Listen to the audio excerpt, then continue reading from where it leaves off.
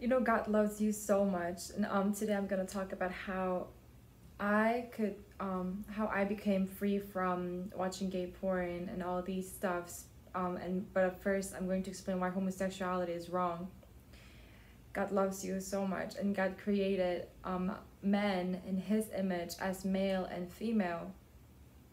But the devil likes to twist things, and devil's agenda to young generation today is homosexuality, to lead people astray from the Lord, from having relationship with God, to have reconciliation with Him, to have eternity. And he devil likes to twist the word of God and distorts the order that God made, even to the point he wants to be God himself, when the Lord is above all things, and he's going to put in the eternal fire anyway, and all things of this world will pass away. But God created us beautifully as male and female, and God never forsook us, and He never forsakes us, and He will never forsakes us. He's always with us, helping us. What breaks my heart is that I was a victim of the devil's pushing agenda of homosexuality through media and culture and education, as a youth, thinking that homosexuality is right. And I went to a point where thinking that, oh, I might be a lesbian because I'm watching gay porn and I'm lusting after women's body. Well, particularly I never dated women, and I never considered myself as a gay person. But while I was watching porn, I would watch like lesbian porn or gay porn, and I would lust after those things because it gave me pleasures. But this did not start as naturally.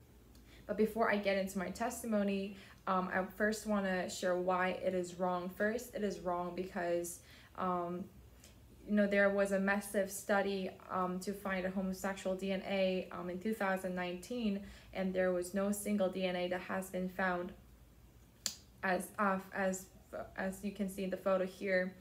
And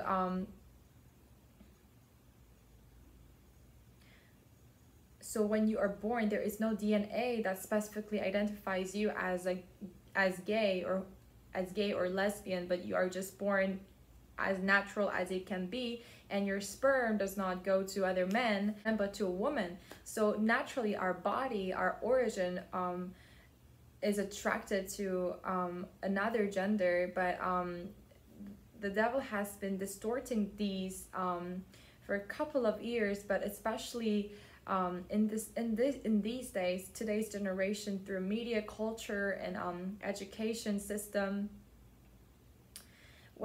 So because you're not born gay, you become gay. And you see the reason why there is such a high population of LGBTQ compared to other centuries, compared to other times, like 100 years ago, 200 years ago, is because the society is telling young people that it is a right thing when it's not. So if homosexuality was normal and it was right, it would have had the steadfast population 100 years ago, 200 years ago, 300 years ago. But the population is just growing immensely because the society is now manipulating us that it's okay. I've learned that homosexuality is also very spiritual. There is a spirit of homosexuality. And so when the person who was not interested in these kinds of stuff, when they are kept exposed to the culture and media, showing the love scene of male or females and like these, like sexual sins, at first they might have like, oh no, this is wrong, your conscience, like it's wrong, like I don't want this. But as you're kept exposed, you become like, you feel pleasure over this storyline and entertainment, and you keep watching and you keep getting engaged, and later you fall into the same pit. But there are also the cases when young children have dreams of gay dreams, sexual dreams, and I've learned that this is a spiritual thing, and there is a homosexual spirit which causes people to stumble, and so we have to pray and be alerted of these things. But for my case, now as I go to my testimony, I was very very I remember at first I was type of person that would not really agree and feel comfortable of gay things, but I was very very lonely, so I just wanted to feel loved, and then where I found a community which I belonged in, which and that was actually a K-pop boy group, a community, and so I went to defend them, and they had many BL fan fictions, and because I just wanted to be involved in everything our fans were, I started to read these 18 plus fan fiction, just storylines, and like all the, at first it was just so shocking that, because I was very young, I was just so shocked that these things exist, but the more I read it, there was a point where it was like this, like I felt so good when I was just reading it, like something just came over me, I think, at the point, and then like just got me in there.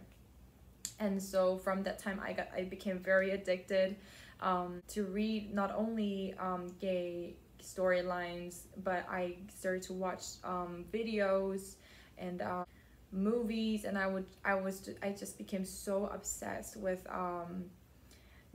gay stuff, like, and so I would read comic books, movies, and like many things, and I hide it from my family because I was embarrassed. It was good that I had a conscience, but I was very rebellious against my parents, and like for me it was very weird. I don't think it's weird, I think it's like, according when somebody goes against gay or lesbian or something like that, I would react aggressively and angry. I think this is a very spiritual thing. But then as I shared in my testimony, when I really just, you know, when you're just in the presence of God, all your theology, all your mindset, worldview, all these things, identities that you think that it was right, just fall down before God, and just the truth is revealed plainly. Like, you just know, because you're in the presence of God, and like He is light, and when light just shines upon you, you just know that it's wrong. And like when people say, oh, it's wrong, it's wrong, it's wrong, like it doesn't change you, like it cannot change you. But when Holy Spirit just floods through you and over you, that's it. Like, human cannot change a person, but God can change a person. And I, like, even though people will tell me that it's wrong, the day when I could really change was when I really had an encounter with God. Like when I was just under the presence of Jesus Christ, because I just saw, because Jesus was so full of light, full of love, full of every good things. I just knew how dark I was, and when the light shines, this darkness reveals that it's darkness. And I didn't have to do stuff, but I just knew that it was wrong. And that day, since that day, just the first day, I never went back to rewatch porn or read gay comics or anything. And so in order for us to be free from addiction, we need an encounter with the Lord, with God. And so praying to Him and spending time with Him, and being filled with the Holy Spirit just naturally frees us from addiction and enables us to bear fruit. And the more we fall in love with God, the things of this world just don't really matter, and they just all pass away. And and so for those of you who are struggling with your identity addictions, I really suggest you to pray and go to the Lord. Some of you may feel really hopeless, saying that like, I think God hates me, but God, God called Matthew the tax collector. He loved Matthew, and he freed Mary the Magdalene, who was possessed with 7 demons, and she became his follower. And he freed so many people who were demon possessed, and they followed him. And sinners, prostitutes, they were freed and they followed the Lord. And Lord does not reject those who seek him, but he delights in giving his inheritance to people who come to him, because Jesus wants to have a relationship with us, and he wants to free us. And so